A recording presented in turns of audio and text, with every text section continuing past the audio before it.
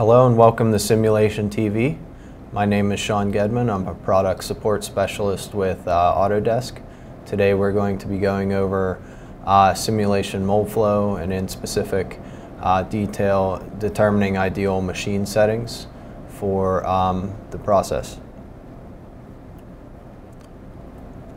So our problem description today will be where we'll use this exercise to cover how to use a molding window analysis to help establish an acceptable processing window for analysis.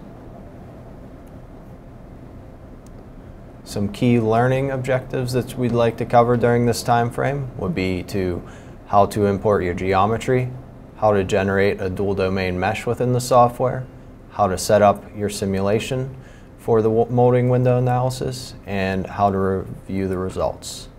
Now we will go live to the simulation to go through the steps. Yep.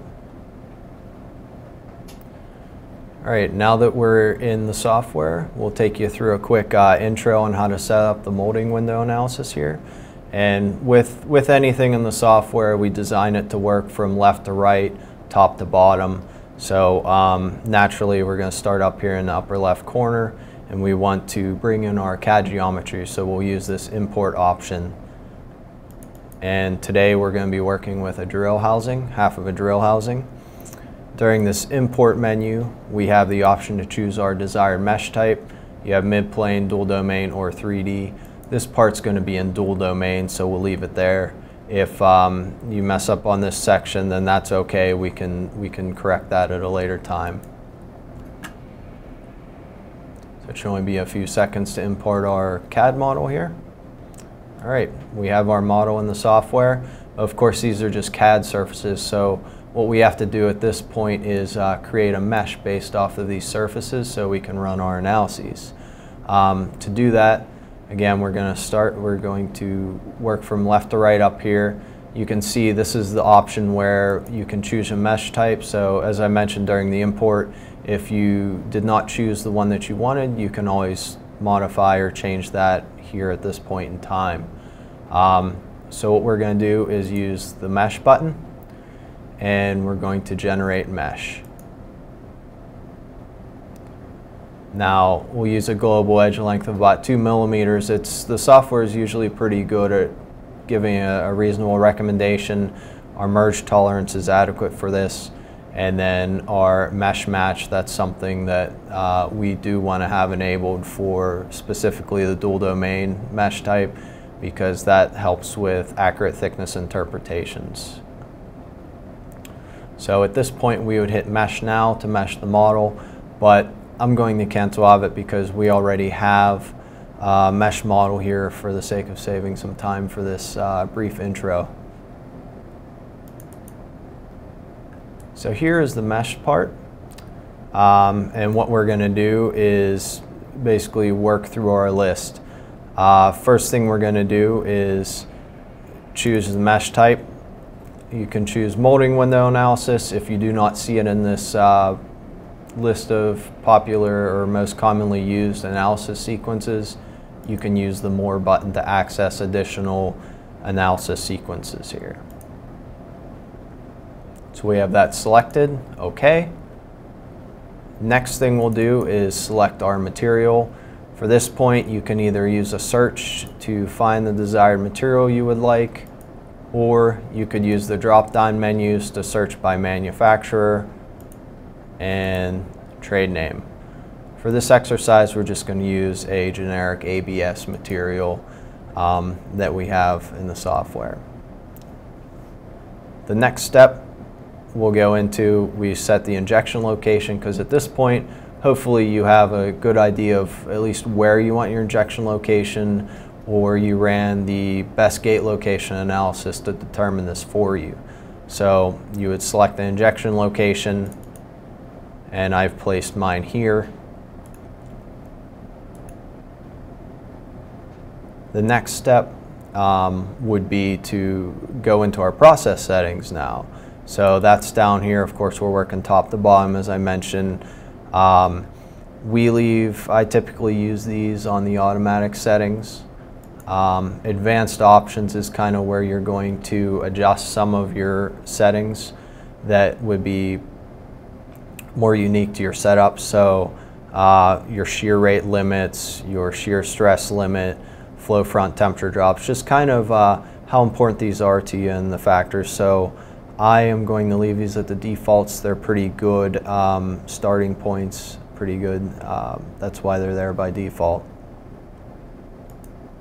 The other thing that's very important with this analysis sequence is to choose your injection molding machine, because a lot of these results that we'll later view, they're based off of your machine's limitations and things of that effect. So we need to have your injection molding machine there so we know the pressure limitations.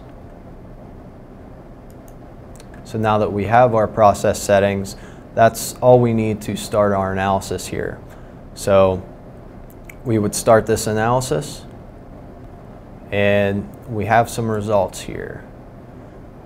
Basically, what the molding window analysis is doing is it's evaluating your part geometry, the gating location, the pressures that are going on during the injection process, and it's taking and the material, and it's taking all four of these factors into effect to basically judge the quality of your part and help you pick an optimum injection time, mold temp, and melt temp.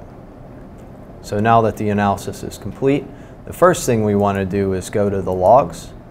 And in the logs at the very bottom of the file, you'll see that we have a recommended mold temp, recommended melt temp, and injection time. So we want to take note of these because we have to use them as inputs into our plots over here that we'll now take a look at. So the first one we look at is going to be the quality plot, and this is just as it states. It's judging the shear rates, shear stresses, pressure drops, things like that that will kind of affect the overall quality of our part. So naturally, after we set this up, we're going to look for the highest peak on our curve because that's going to be deemed the highest quality. So right-click Properties, and you're going to set up your injection time we got in the logs, your melt temp, your mold temp, and then we're making the injection time the x-axis because that's going to be the dominant factor, so that we want to make sure this check mark is checked right here. So now we're going to go into Results and query our results. And you can see the very top, that's our injection time. It's the highest quality, so that's good news for us. That means we're on the right track here. On to the next plot. This is what we call the zone or the 2D slice plot. And what this is just giving us our process window for the software. And again, in the properties, we're going to change the cutting plane to mold temp. Put in our recommended mold temp from the log file. Hit OK. We'll examine our result. And we want to pick right where we're at based off of our melt temp and injection time. So I'll move to the side here a little bit so you can see we're right around here, right in the middle. So that puts us right in the middle of the process range. Depending on the material you use, this range could be broader. It could be a lot wider. This is a pretty narrow processing window. But you know, green is definitely the preferred area. If you get into the yellow, we can still work with that. It's still feasible, but you definitely do not want to get into a red zone or a red band, because that means it's not going to be a feasible molding condition. You either have short shots or very undesirable effects on your part from those process conditions. Now the next plot is going to be pressure drop. We're going to interrogate this one and investigate this one a little bit as well. So again, first thing, right-click Properties, injection time, melt temp, mold temp. we're going to put those into there, and of course injection time is going to be your x-axis. So for this one, basically we're searching for our injection time on here, and you can see we're right around 50 megapascals or so for our result, for our injection time of 0.9. So our machine setting that we picked, when you go into your process settings,